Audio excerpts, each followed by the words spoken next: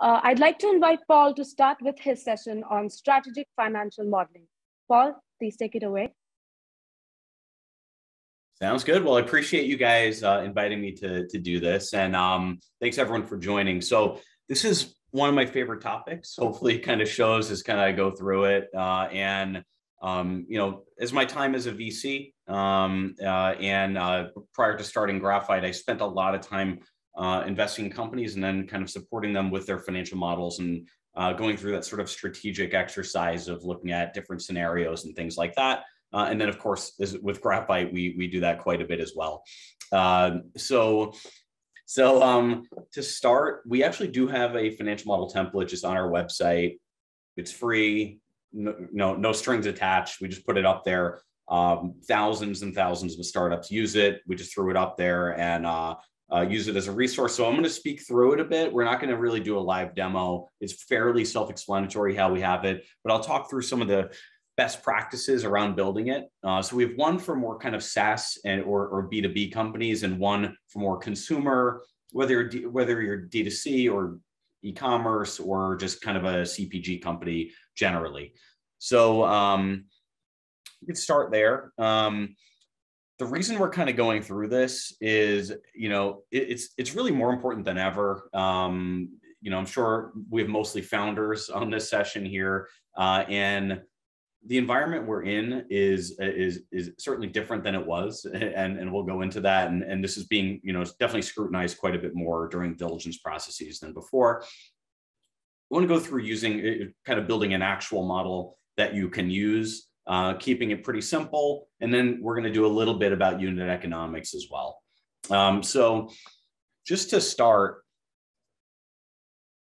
here, so this is kind of, I'm using this, and this is from the movie Great Gatsby. So I remember meeting one of our clients, and this is about in 2019. We were at a Starbucks in Midtown, and I think in multiple conversations, I was hearing like VC things like, oh, I just raised, or oh, this, or oh, that. And it just seemed like every company was raising a lot of money and crushing it.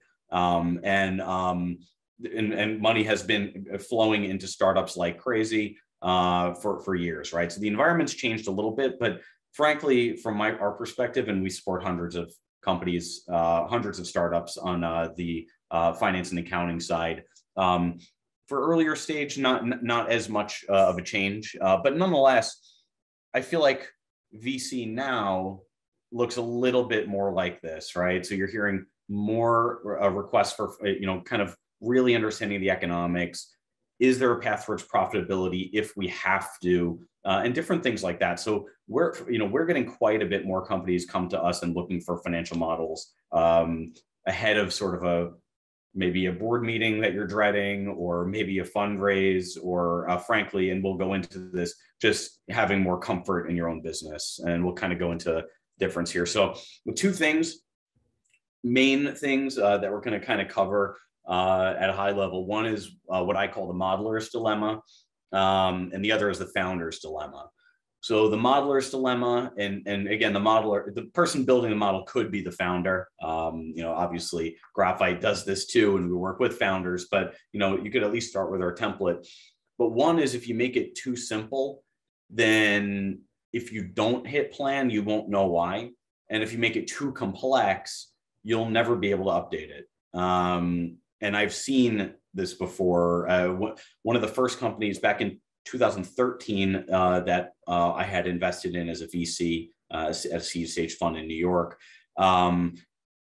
They had sort of an outsourced CFO build a financial model for them, one of our portfolio companies. And it was so complicated. I mean, like, ours has a lot of tabs because it kind of has to, but I mean, like 40 tabs,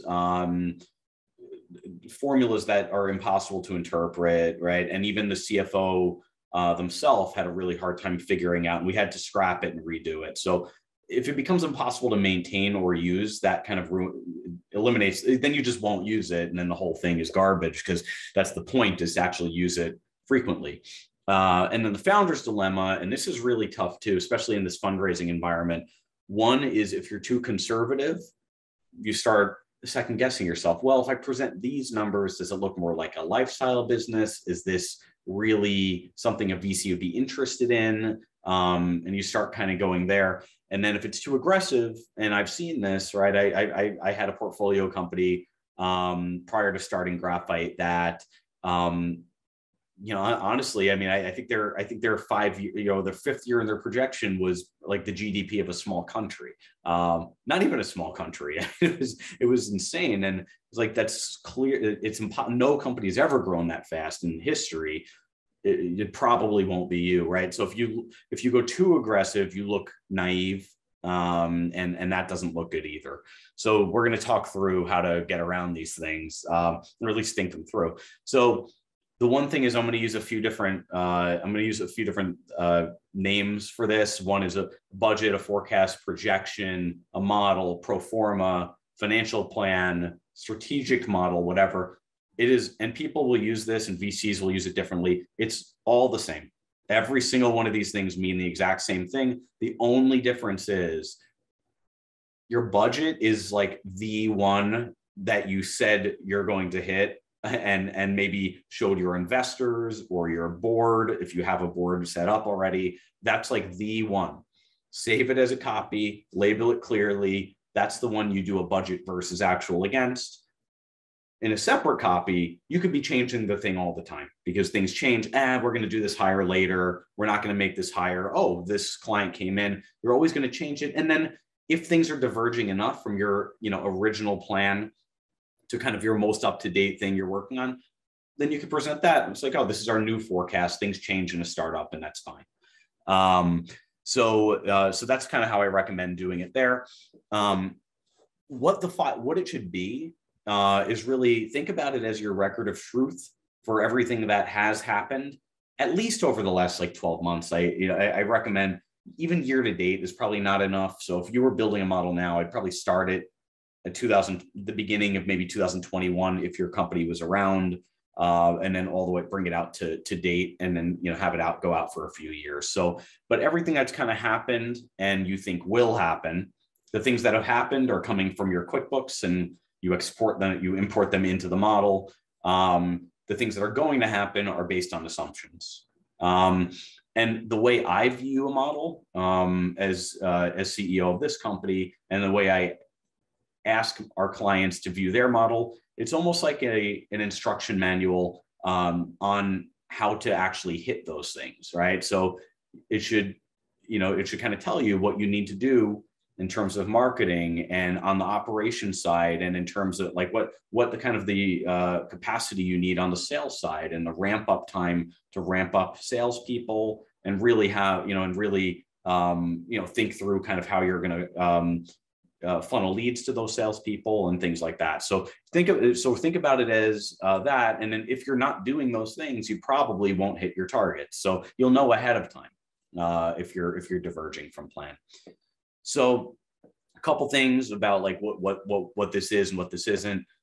So this is not a valuation model. I feel like I have this is really important. So I would highly recommend against building a financial model. And I've seen this, right? Pre-revenue company, building a model and using it as a means to justify a valuation.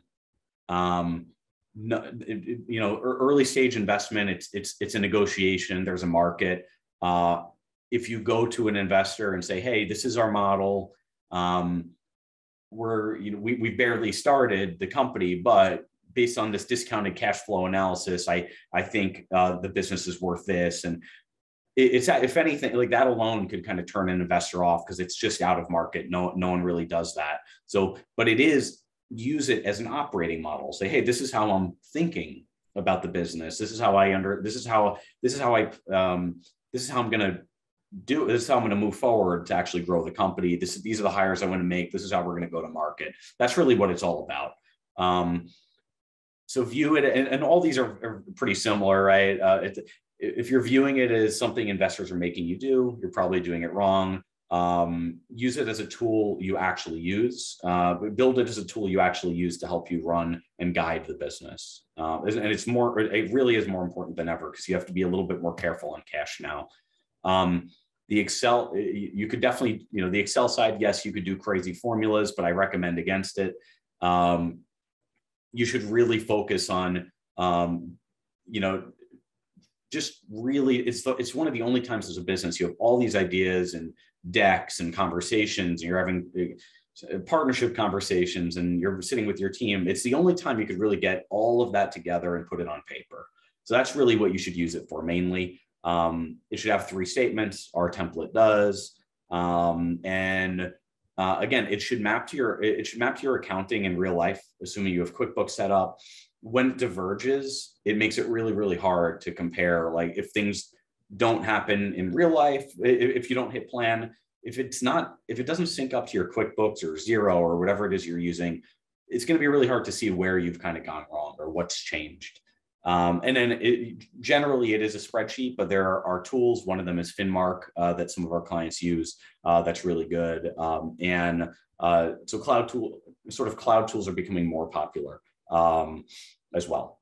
So the first lesson that I'm not sure quite the audience, but if you have a board, if you're going out to investors early, if you're kind of a first-time entrepreneur, this is a really important one. And I've seen this lesson learned.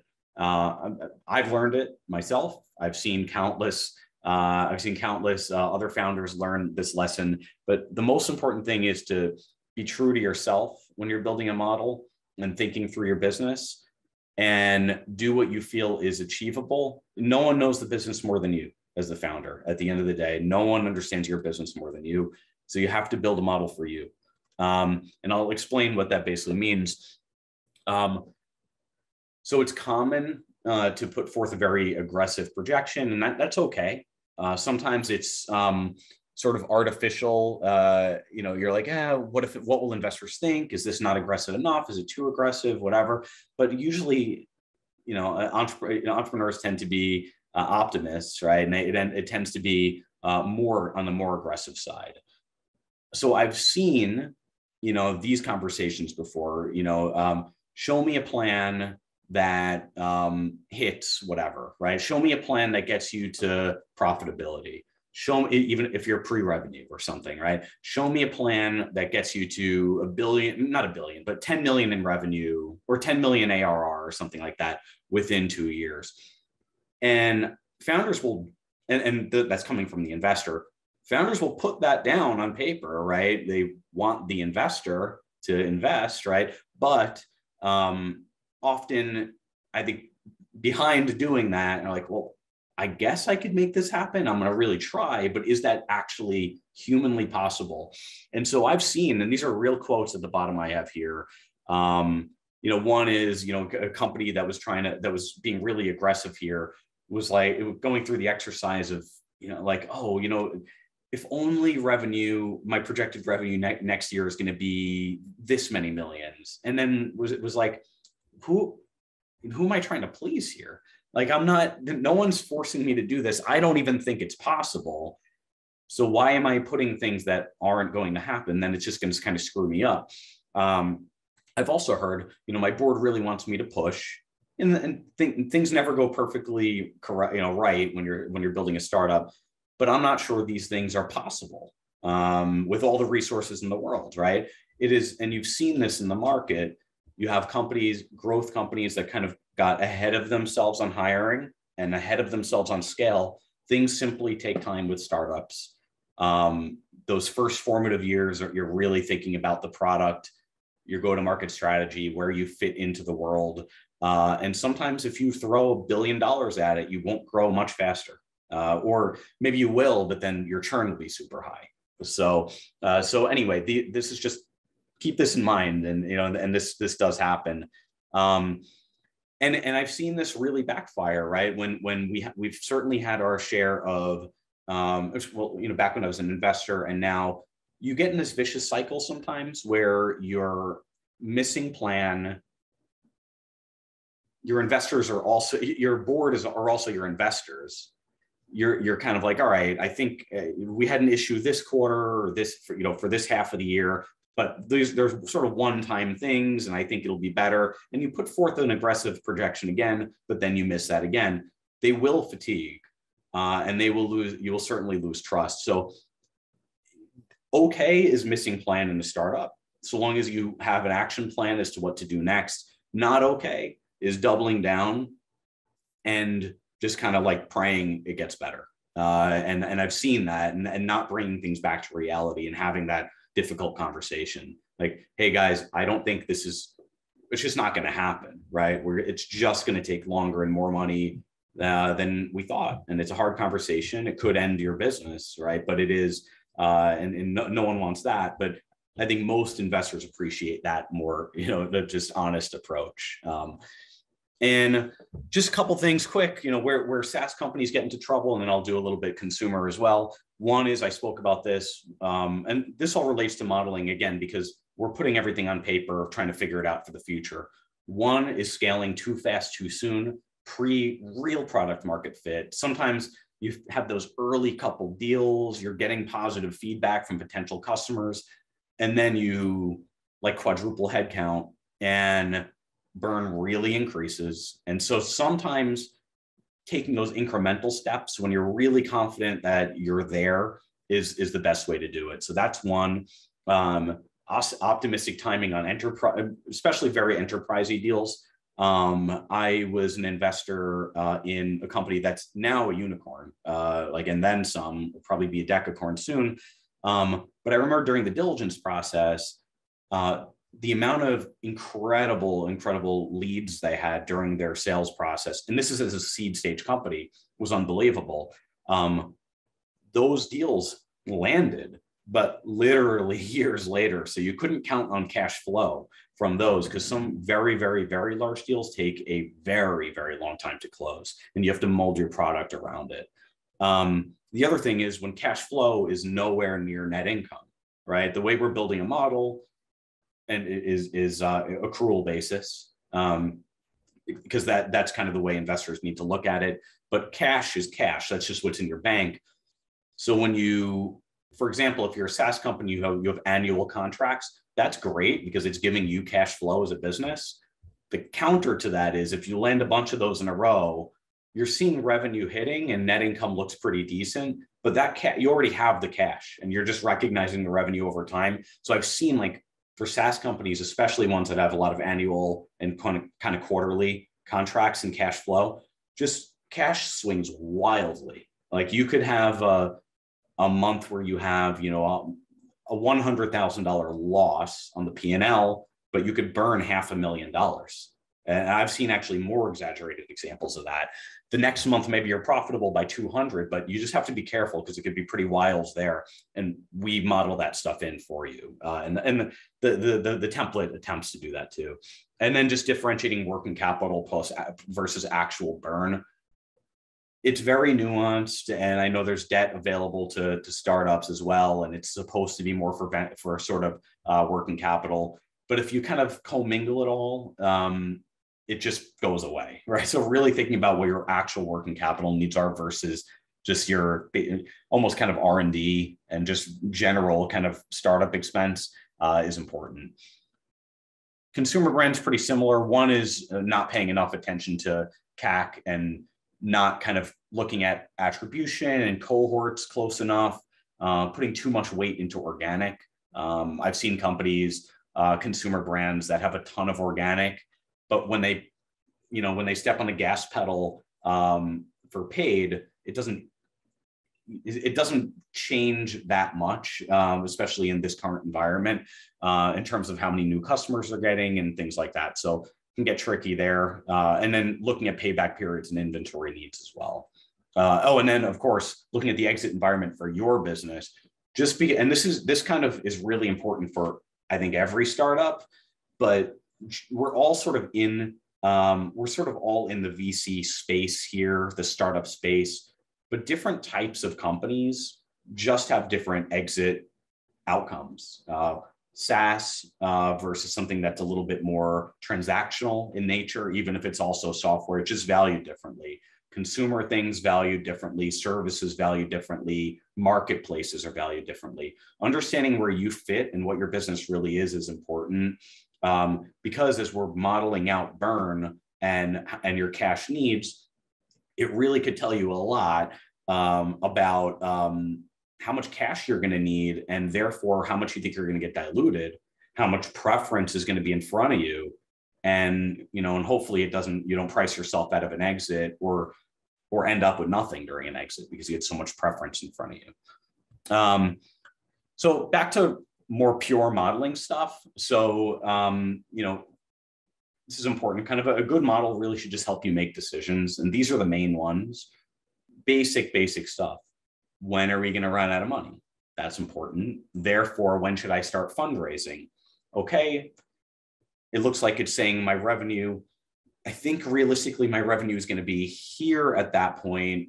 So is it a Series A I should be targeting in 6 months to a year? Is it more of, do we just probably need an extension? And that's really what, and so it's important because it tells you kind of what your next fundraise is going to look like, right? And if you end up in a bit of a bind if you are like, no, we're going to do our A. But if you're just not hitting those A milestones and you're going to A investors, you're going to waste months and then get a lot of, well, you're a little bit too early. We want to see X. And we're going back to that. Things are tighter again. So there are more, it's not like an automatic A, if you raised a seed and had like a little bit of traction, right? It's going to go back to the mean, what it's been. So again, it needs to be realistic and you need to believe that you could actually hit it. Or it's just numbers on a piece of paper or a spreadsheet, whatever it is. What's working, what isn't. And then you should also be able to just do a few basic scenarios with it. Like, what if things take longer than expected? So, what if revenue grows slower? What if our margins are a little bit worse for some reason? It's not really a thing as much for kind of SaaS companies, but consumers certainly getting hit there with supply chain stuff. What if we miss on revenue? What if customer acquisition cost is higher than we thought? All these sorts of things. The model should just have assumptions, play with it a little bit, and real time you could see what kind of happens to your cash and what you think the business is going to look like. So it's important to use it as a tool for that, and that it does those things. You can see I'm talking about this whole realistic thing a lot because it really is just, if there's one thing you take out of this, make it realistic, make it something you could actually do and you believe in, because again, it's really doesn't help anyone otherwise. So the second lesson here is just to keep it simple. This is really, really important, and there's a fine balance here. Number one, there's going to be various assumptions in the model. So, but if you build a model that is more detailed than your kind of the data sources you have to feed those assumptions in real life, you're not going to be able to ever confirm or update the model. And I have seen this before. We very much push against it. When we see a model is going deeper than the actual operations of the business can support, we push back. It needs to kind of be hand in hand with your actual, not just accounting, but even just understanding how your pipeline converts and being able to take your, whatever it is, Salesforce, Pipedrive, whatever your CRM you're using, and say, okay, this is what's sitting in here now. This is how it will end up closing over time and distribute. So even having that level of data available is important. So again, I'm saying e-commerce and SaaS, but you kind of figure out where you fit in there.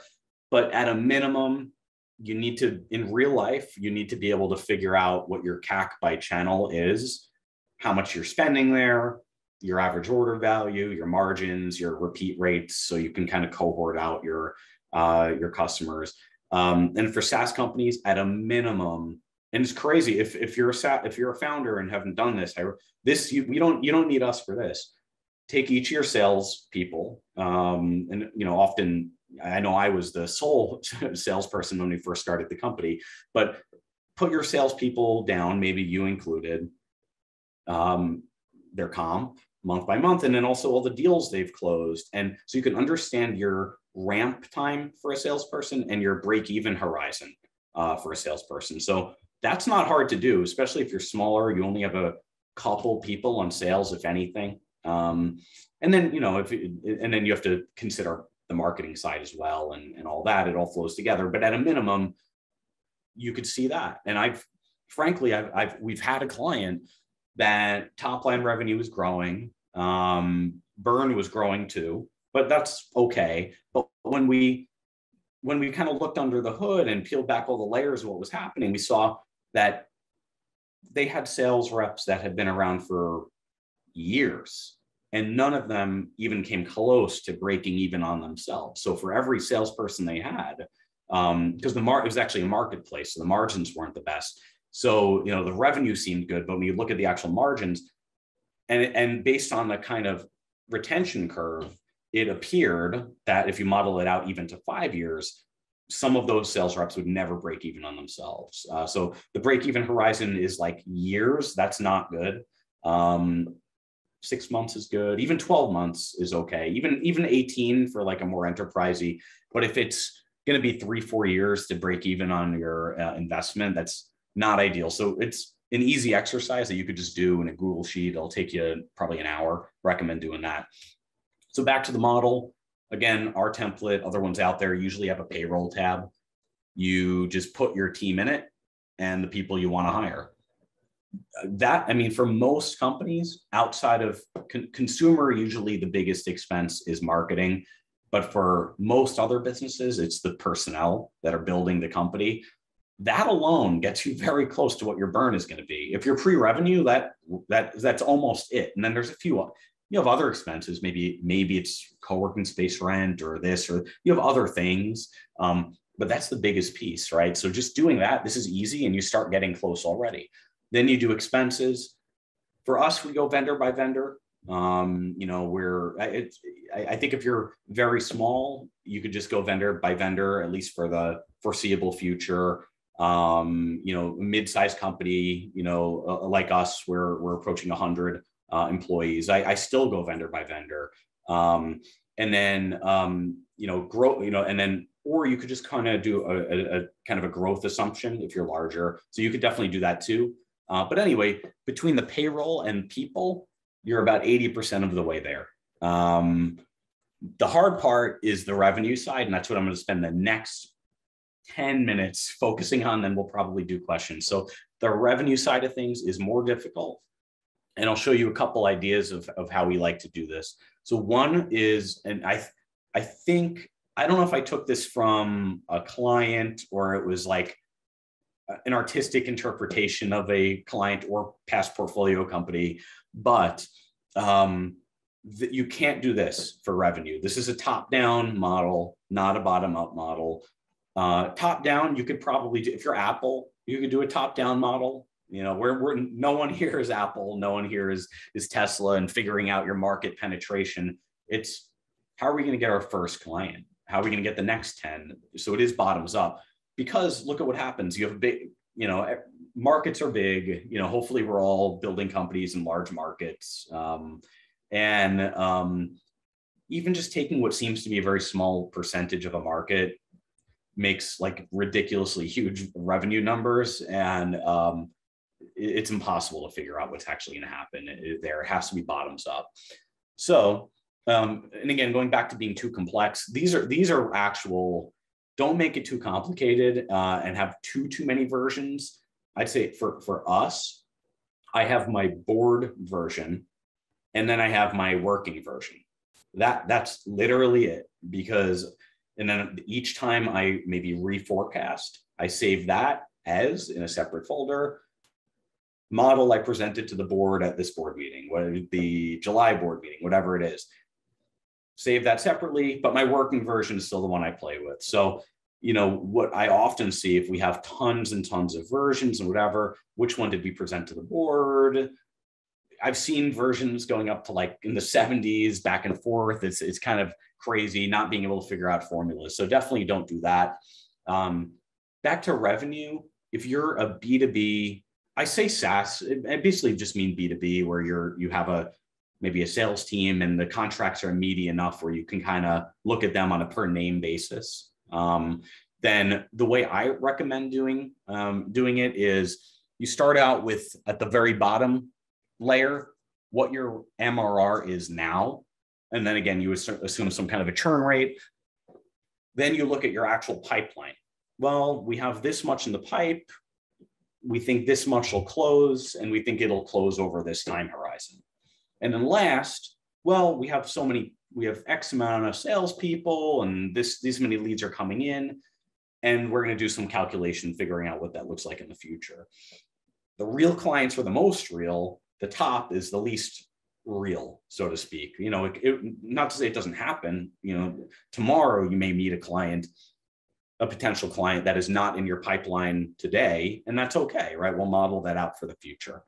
The end result looks like this. So if I'm a VC, and I was, and I work with a lot of VCs, but seeing this is way easier than kind of any other way to look at your revenue growth, right? This is not all I want to see, but what was your existing revenue? And that's the bottom, that's the blue.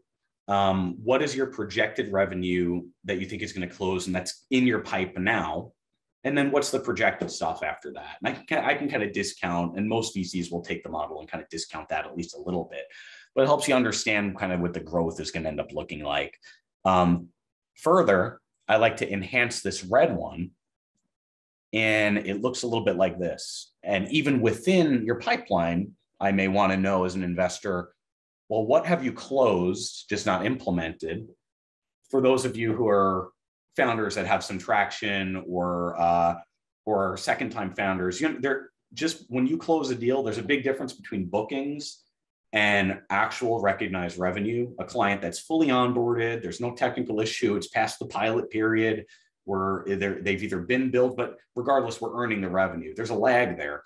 So what's closed, where have we, which ones we think are going to close that are in the kind of contract phase, proposal phase, so on and so on. And then for e-com, I think just basing it, you can't do it to that level of detail because you may have tens or hundreds of thousands of customers. But at a minimum, looking at subscribers, if you have a subscription element, non-subscription orders, and then your kind of, your wholesale or whatever it is. And this is becoming bigger now, a bigger focus, because selling things online is, as we've seen, Facebook stock has crashed thanks to Apple. Primarily because their largest revenue stream is advertising, and companies are having a hard time advertising on Facebook. Last piece here, man, we're going to be tight on time, but knowing your numbers, and I'm going to talk about unit economics a little bit. The main thing is build a model you can speak to inside and out. You don't need to be, I think investors understand you don't need to be a CFO to start a company. But you do need to understand your business. You need to understand the model because it's what you're going to do. It's your blueprint.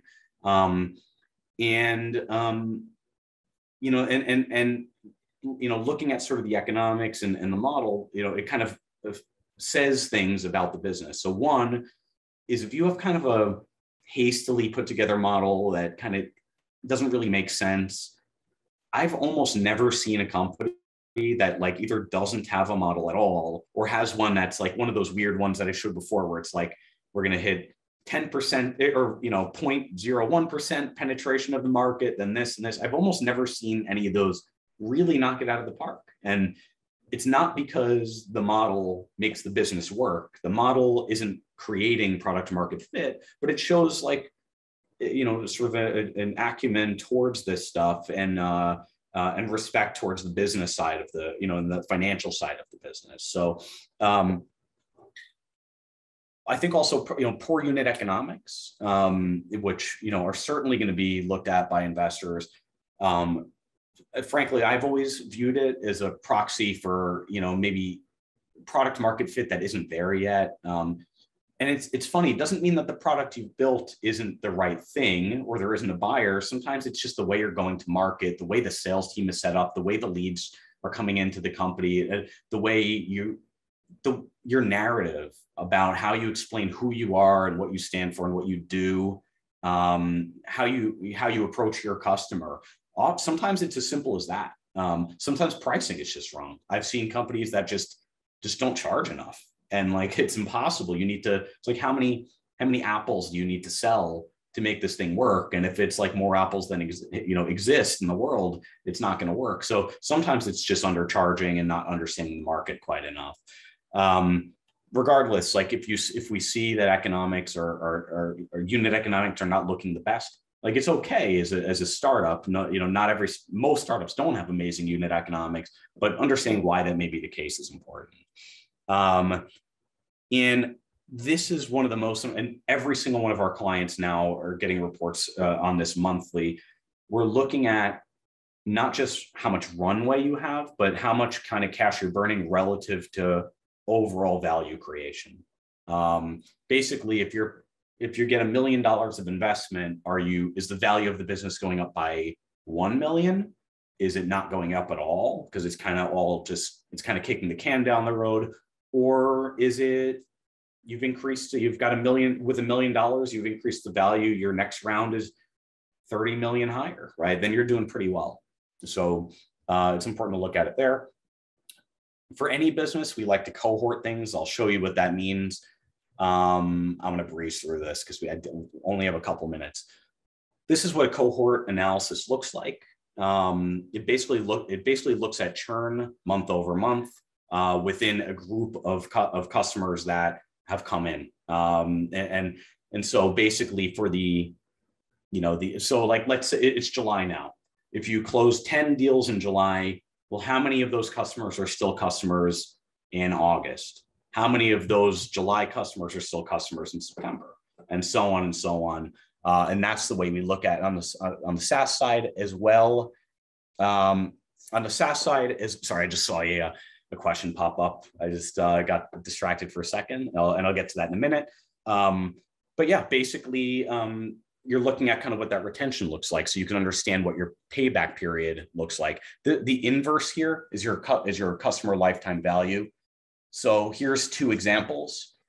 If let's say these red lines are your cost to acquire a customer. So let's say your customer acquisition costs, like this bottom line is like 80. Well, okay, if it's 80 and this is your cumulative gross profit from a given customer on average in a cohort, then all right, you're breaking even in about 5-6 months. That's pretty good. If it's I guess this is probably around 115, you can see you probably don't have a business at all. So it's a big, big, big difference. And this is something that we are really, really helping and focusing on with our companies, because these lines are not that far apart. One is a good business. One is not a business. It's nothing. It's a charity, I guess. And LTV needs to be, when we're looking at what's in here, it has to be net of everything. Your discounts, this is consumer stuff, but it has to be your gross profit, not revenue. And just to show you how pronounced this is, I want to show you retention and reorder rates. The yellow line is a company with very good retention. The blue one is a company without very good retention. So the yellow line is here. Oh no, sorry. This is the one with bad retention, and this is the one, the break-even horizon and profit side on the for the other one. So these two lines, just looking at, it's like, yeah, you could tell the yellow one is better, but look how pronounced. This one will never break even in 24 months. That's not a good business. And this one, anything in this kind of in between where after it crosses is pure incremental cash flow that you could dump back into growing your business. So this is just unbelievable when this happens. And I think we're a little short on time. So I do want to just kind of go to questions. And maybe we could share these slides after if anyone has interest in it. And yeah, so with that, happy to do some questions. I'm going to unshare my screen, and I see at least one came up, which I could see. So one is, with a seed round, how much runway are consumer companies targeting currently? I would say for any company, so it's a little different for consumers. So when I said, think about what your working capital is versus your actual burn, really try to figure out what that sort of looks like. So because there are for consumer brands, there are a lot of working capital solutions out there. There's all sorts of different ways that you can bridge the gap between buying materials, supply, or finished goods, and then reselling them and bridging those several month gap. That's your real working capital there. Versus, we're just getting off the ground. We need people to run the business. So regardless, for any company, I'd say absolute minimum, try to target 12 months.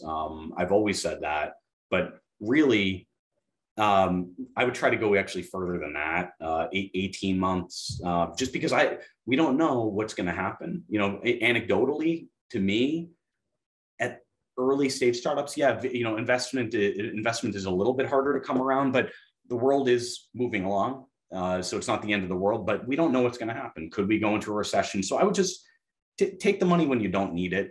That's contrary to what I think a lot of investors may say.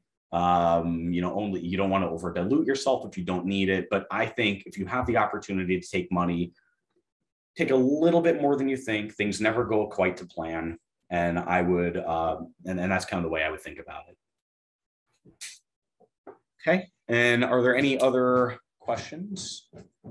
Thanks, Paul, for that great session. I think we can quickly take one more question. Sure. When should you start your model, or how far should you show in historicals? Yeah, so I would start, either if you started the business recently, just go back to the beginning of time, right? Like, let's say even if you started in 2020, you might as well just start the thing when you started the business. But if you've been around for like 3 or 4 years, at a minimum, start the model, maybe at this point, maybe the beginning of 2021. If that, I've seen cases where companies started, over the past couple of years, but didn't do much in 2021 and are really going in 2022, really getting ramped up in 2022, then maybe 2022, but at least a year, right? And then go out 3 years, anything past, your 12-month time horizon, you should have a pretty good handle on what that's going to look like. But, everyone knows like 2, 3, 4 years out the road, you're not going to really know what the business exactly looks like. All right. So there's another one. What expenses do you see commonly missed or forgotten in forecasts? So I'd say, you'd be surprised. I mean, the biggest thing is honestly hires, because that's the biggest expense that a company, at least anything outside of kind of a product company, consumer brand, it's going to be the people. So sometimes what I see is people are really giving a lot of thought into their hiring plan for the next 12 months, but not a heck of a lot after there. And then you end up with this artificially low headcount to support a business. Like, you're not going to have a higher revenue per employee than Google or Apple. It's almost impossible. So, sometimes a gut check we do is just, in the model, just what is your annualized revenue per employee? And if it's millions, you probably don't have enough employees baked into your plan. So a lot of it is just that. And then, if anything else, it's understanding how if you're a SaaS company running an AWS, how does that scale with your revenue? Is it linearly? Is it step function? So thinking about that large expense too. All right. Thank you so much, Paul. We know that you have to hop off. So thank you for this session today, and we will see you. Thank you. Good.